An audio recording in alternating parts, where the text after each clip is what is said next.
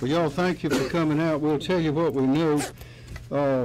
National Transportation Safety Board Chairman Robert Sumwalt is on his way here. We've been in communication for some time now. And of course, they will conduct a thorough investigation, as will others. But here's what we can tell you. We've been to the scene, and I would ask, this is a Sunday, everyone going to church, if you've been or you're not going, say a prayer for these people involved. We had 148 people on the train, 139 passengers, 8 Amtrak personnel, 2 of which have been killed in the accident. That has been confirmed by the coroner. That is 2 of the Amtrak personnel. Again, it's at 2:35 this morning. On the line is the CSX line that is roughly south, a little bit east of Columbia. Just it crosses under 321 headed to Charleston, the Charleston Highway, which runs parallel to I-26. Headed to Charleston. This is just a little bit south of where 77 joins I-26 to get right around Dixiana and Pine Ridge. But it's 2:35 this morning. The CSX train was on the track awaiting later movement, and the CSX train, Amtrak, was headed south, coming from New England, headed to, we presume, Florida, and the collision occurred. 116 people have been taken to local hospitals. Some have very minor injuries, some are a little more serious, but they are being cared for. And let me give you this number. Anybody who wants to find out about their loved ones or friends, the number to call, this is an Amtrak number. Of course, they have the details on who was on the train and so forth. It's 1-800-523-9101. I say again, 1-800-523-9101. And I'll say that again as we proceed on. But we've had the whole emergency response team has been there, and that includes the South Carolina Emergency Management Division personnel, Office of Regulatory Staff personnel, the Fire Marshal, the Lexington County Sheriff, Sheriff Kuhn, Debbie Summers, the Chairman of County Council, David Kerr is the Director of Public Safety, Senator Nikki Setzler, FBI, National Transportation Safety Board, as I mentioned, Robert Sumwalt, who, by the way, is a Columbia native, is here, is close by, and will be here momentarily, and also the Red Cross. And the people who are the passengers are on the train are at the Pine Ridge, is that right? The Pine Ridge School, which is just across the street here, and the Red Cross is there, and they've been feeding them breakfast and taking care of them and trying to get in touch with their relatives and to make people comfortable. Right now, when we were over there earlier this morning, there were probably about 35 passengers were there. Others had left the scene. Others, of course, had gone to the various hospitals for their mainly minor injuries. But we'll keep you up to date as we go forward. And if you have any questions, we'll try to answer them. And at this point, Sheriff Kuhn. Yes, sir. Thank you, Governor. Yes, sir. Obviously, we've been on the scene since the early morning hours right after this collision. We'll say our hearts goes out to all the families and everyone affected by this collision today, this tragedy this morning, especially the 2 lives that were lost. The response was simply amazing. It was all hands on deck to get these folks off this train. All of the law enforcement, we received help from multiple city jurisdictions within the area, and the Highway Patrol, of course, all the county public safety, everybody working together. Kind of where we are now, as the Governor said, the passengers, the ones that got transported at local hospitals, the rest are across the street at the middle school working on reunification. Right now, the NTSB, which is standard on these type events, have requested the FBI to come in and help document the scene. They have in turn requested our state Highway Patrol's MATE team, our reconstruction team. They're on the scene now starting that process. So we will have our deputies down there until that's completed. And that is kind of where we are on the law enforcement side of things. Harrison Cahill, our public information officer for the county, can brief you now on their response as far as fire and EMS. Thank you, Sheriff. Thank you, Governor. Like he said, my name's Harrison Cahill. I'm with the County of Lexington Public Information Office. That's HARRISONCAHILL, and I'm here to update you a little bit about the public safety side from the county. At this current time, we have scaled back our response to this incident. That's at fire and EMS. However, our EOC is still stood up, and we are assisting in the recovery phase of this incident. Just to give you guys a little bit of a timeline as to how this rolled out, our county 911 received the call at 2:34 a.m. The first unit arrived on scene from the Lexington County Sheriff's Department at 2:39 a.m. The first EMS unit arrived on scene at 2:40 a.m. and the first fire unit arrived on scene at 2:42 a.m. That response time is indicative of seamless training, mutual aid agreements. All the partner agencies that you see behind me work together flawlessly to make sure that this incident comes to a satisfactory and successful finish. Of course, our hearts go out to the families that are affected and those that were involved. Nothing can be said that alleviates this for them, but we just want them to know that we're thinking of them and that we're with them in this. To give you an update on the amount of patients that we transferred, there were 116 patients transferred from the Lexington County EMS and other partner agencies to local hospitals. So before we previously reported that there were 70, that number is now 116. Just to reiterate what the governor said, if anyone is trying to get in contact with loved ones, find out where they are, we ask you to call the Amtrak info line. I'll give that number again. It's 1-800-523-9101. Again, 1-800-523-9101. Thank you. Anybody have questions? Governor, have you spoken with the president about this incident, and what No, ma'am. any assurances he given? No, ma'am. I've spoken to Mr. Sumwalt about it, who is the chairman of the National Transportation Safety Board. More questions? Can you tell us any details about how the derailment happened or how this accident happened? No, sir. That is being determined now, and the National Transportation Safety Board will answer those questions for you. The two people killed were both Amtrak personnel? Yes, sir. What were their jobs specifically? Do not know at this time. You said there was 140 passengers on the train, and 8 of those were employees, or 8 No, total ma'am. were employees? It's 148 total, and 8 were employees. What was the freight train What is involved it? at the time of the collision? 147. Sir? What was the freight train hauling at the time of the collision? Does anyone have the answer to that? It Yes, looked empty to me. Governor, at this time, we think the freight train was empty. Do you know where the freight train was headed from, Governor? No, sir, but it was pointed north. And it was stationary. It was stationary. There's several tracks at that location. I believe there are 3 tracks there. Yeah, can someone here characterize how these tracks come together? Obviously, if we had one stationary and one This was, coming by. our information, subject to correction, is that this was not the main line. That is, this was a loading track or a side track. Where the CSX train was stationary at Yes, the time? yes, Okay, and where the collision took place. okay. But that's subject to verification.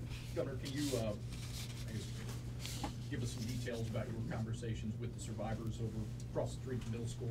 What were their spirits like? Their spirits were unusually good. The Red Cross is a fabulous organization, and as the sheriff said, this was all hands on deck. Everybody is there, comforting those people, helping them get in touch with their loved ones, trying to find their baggage. A lot of their luggage has been removed, but of course, from the baggage car, which was the final car on the Amtrak train, which was an engine, six cars, and a baggage car. And so the luggage that was in the baggage car has been removed. The luggage that is inside the other cars is being removed now, and will be identified and sent back to those people. But the Red Cross had breakfast and coffee and plenty of people, and in the gymnasium there, spirits were, under the circumstances, were very good. When you went over to the site of the wreck, how would you describe what you saw? Well, it's a horrible thing to see, to understand the force that's involved. I mean, 2 trains, that's about as forceful as you can get. The engine of the first engine of the freight train, of course, was torn up, and the single engine of the passenger train, the Amtrak train, which was headed south, was barely recognizable. It's quite a crash, and it's, as you know, we take great pains to see that these kinds of things do not happen, but unfortunately they do from time to time. No one was on the CSX train. It was. That is our information, that no one was on that train. Can you offer any clarity as to how fast the Amtrak train was traveling when this happened? I do not know. Someone estimated around 59 miles an hour, but I do not know. Mr. Sumwalt, I'm confident, will have that information. And how many people are at Pine Ridge Middle School? There were, the passengers, I counted about, I think 32, but some had left. And some passengers had just gotten on in Columbia and had been picked up by loved ones or relatives or friends and had left the scene and had not gone to the school. But we're putting all that information together, and we have a precise count. Of course, Amtrak knows exactly who was on the train, and they are studiously getting that information together. Can somebody from EMD or maybe another law enforcement agency talk about the training that we go through here in South Carolina for mass casualty incidents? What sort of preparation Yes. y'all do? This is Kim Stinson. Yeah, Kim Stinson from State EMD. All disasters or emergency situations have a lot of common factors, and in this particular case, there was certainly emergency medical operations, transporting to hospitals, and then in this particular case, reception center or sheltering operations. So we go through that on a routine basis. But specifically for this kind of event, many counties have training on derailments in South Carolina, and also the rail companies also offer training as well, so that there's that connectivity that goes on in terms of what's going to happen. And we stay in very close contact with the major rail companies here in South Carolina, and they stay looped into our emergency response system. Does that answer the question? Well, but how often does something like that come up? Is it an annual thing, just to kind of touch base on? It depends. Well, the overall plans are reviewed almost every year that handle the things like the emergency medical transport, the sheltering, law enforcement requirements, and that sort of thing. And then it varies from locale to locale on how often that they do that. Obviously, probably the ones that are more interested in are the ones that have actually rail lines going through that county. So. David Kerr, could you answer Absolutely. that? Put some more details in there. From a county perspective, we go through this type of training very regularly. Another aspect of this response, of course, is hazardous material. Whenever you have a train derailment, things of that nature, you always are concerned about hazardous material. We train on that regularly, several times a year on exercises. So the team works very well together, and we do a lot of training to make sure that when it happens, CSX has come out and trained our dispatchers, they've come out and trained our personnel so that we know how to respond and communicate in this type of incident before. So, so I would say we do a great deal of training to prepare for just such an incident. Obviously, when there is a train derailment in South Carolina, unfortunately, we all think back to Graniteville. This clearly a different situation, thankfully, but what is the hazardous materials cleanup situation? We had approximately 5,000 gallons that leaked out of the engines, okay? Gallons of diesel. And basically there's about 3,500 gallons left in the tanks. So we have DHEC en route to assist CSX and Amtrak in the recovery from the hazmat material, the leaked diesel. Basically, emergency response, we dam and dike it, and then we called in DHEC to come and do the full cleanup along with the company responsible for the material. Governor, any stories of volunteerism or heroism that stood out to you during your tour? Well, I think that the sheriff pretty well covered that. This is a remarkable response, and you've probably noticed from the hurricanes as well, the response of the people in our state in training as well as availability is just remarkable. So I would, I compliment and congratulate everyone on doing and thank them for doing a splendid job. Governor, a lot of people are asking how they can help in this time. What would you tell them? I would tell them one thing they can always do is give to the American Red Cross, because they are always on the scene, and there were a lot of Red Crosses visible on vests and clothing across the street, and they were comforting those people who none of them were planning on ending up in South Carolina. I think they were all going somewhere else. I know there's one woman there on the way to her husband's funeral, for example. I mean, everybody's lives have been put on hold and disrupted, and Red Cross, I would say, is probably about the best. That'd be the starting place. If you want to volunteer, if you want to give something, that would be the place to go. Governor, obviously there are a lot of questions that remain to be answered, but do you imagine that this will prompt a renewed conversation about rail safety here in South Carolina? Yes, ma'am, I think so. I'm sure it'll prompt a renewed conversation around the country. We cannot have these kinds of accidents. If we could go back to the collision, was the Amtrak train on the wrong track? Was it switching tracks? What exactly was happening at the time of the collision? Do we know yet? We don't know. I'll say it appears to me that the CSX was on the track that it was supposed to be on, and that appears to be a loading track or a switch track, and it appeared that the CSX train was on the wrong track. But sorry, the CSX train was on the wrong track? sorry, Amtrak was on the wrong. They weren't supposed to be meeting right there by the bridge, clearly. And there may be a time factor, but that's what it appears to me. But I defer to those who are experts in that and do have the correct information. But it appears that Amtrak was on the wrong track. Any estimate of a timeline for the investigation? We'll know more about that when Mr. Sumwalt arrives, but I'm sure it'll be very thorough. What all goes into an investigation like this? Well, they'll determine the time it happened. They'll try to determine why it happened. They'll try to determine what instrumentalities or what equipment or what electronics were deficient or at fault or were on the blink, or if there was human error, if so, why, and where were the trains supposed to be at which time.